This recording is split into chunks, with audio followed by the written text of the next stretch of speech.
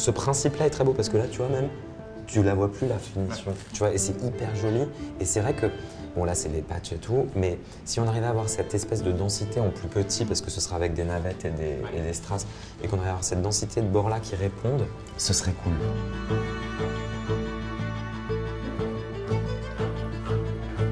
Hey Vogue, it's Sabrina Carpenter. Let's get ready for my first Met Gala.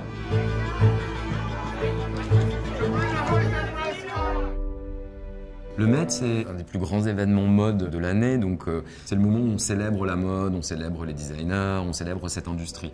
C'est un moment de gala, de célébration et de s'amuser aussi avec la mode. Enfin, l'idée de justement être complètement dans un fantasme de red carpet idéal comme ça. On vient présenter un peu notre création sur souvent des talents qu'on admire ou avec lesquels on avait envie de travailler, donc c'est une bonne opportunité de rencontre aussi, le Met. It's kind of just like whatever I want. You know? You just woke up and you were like, I want to go to Met. Yes.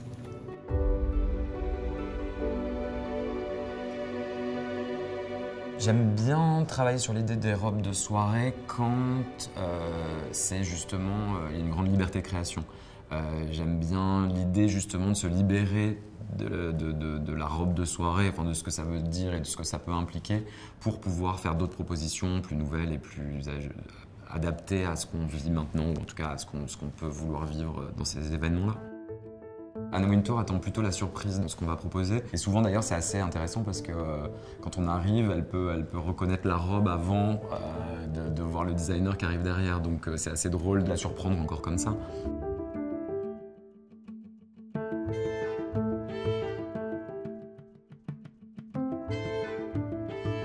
On a fait le choix de justement partir sur une sorte de jupe très couture avec un volume conséquent, entièrement brodé de paillettes, avec vraiment un esprit presque traditionnel comme ça, mais de venir contraster l'attitude avec une mini brassière, comme si on avait coupé la robe en deux et que ça lui donnait une attitude beaucoup plus actuelle et beaucoup plus à son image en fait.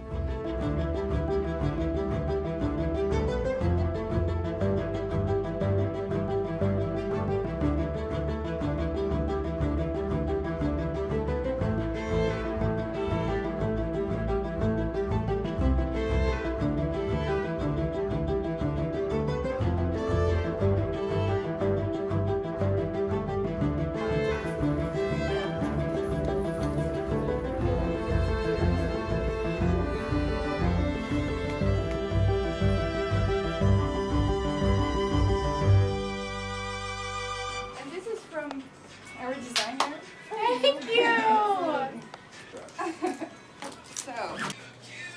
Alright.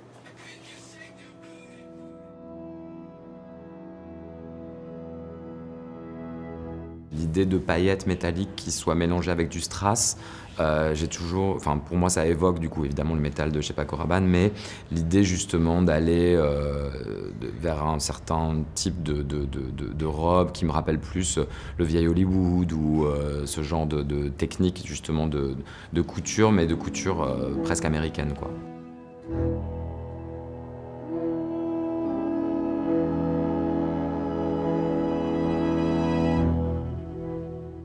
On a fait broder toute la ceinture chez le Sage avec des navettes et des strass ronds qu'on a assemblés évidemment à la jupe. Et après, on est venu en dégradé broder d'autres petites navettes et d'autres petits strass pour faire en sorte d'avoir cette richesse et ce relief de broderie dégradée de la ceinture et qui se perd de la jupe. Et il nous en resterait deux comme ça. Ouais. Et peut-être à l'arrière la même chose, non? Qu'est-ce que vous en dites? L'idée d'une femme Paco Rabanne, pour moi, c'est l'idée toujours d'une femme moderne, indépendante et très forte. Je pense que c'est ce qu'il a voulu mettre en place en symbolisant cette force et cette indépendance par l'idée de porter du métal d'Amazon, un petit peu comme ça. I'm kind of a pro at the cakewalk. I didn't know I could do that. Je crois que j'ai une vision un peu plus tendre peut-être pour la femme et c'est l'idée de toute façon, mais au-delà de chez Paco Rabanne, pour moi c'est l'idée que je me fais de mon métier d'accompagner les femmes dans leur vie et de pouvoir leur proposer des outils ou des aides presque à faire exister celle qu'elles voudraient être à ce moment-là, quoi. Donc forcément, les femmes qui vont m'inspirer, c'est des femmes, c'est même pas forcément des femmes d'ailleurs en tant que telles physiquement, c'est plutôt ce que font les femmes en fait, en général. Donc je vais pouvoir être très admirative d'un écrivain dont je vais trouver le roman absolument fantastique, ou d'une réalisatrice, ou d'une actrice aussi.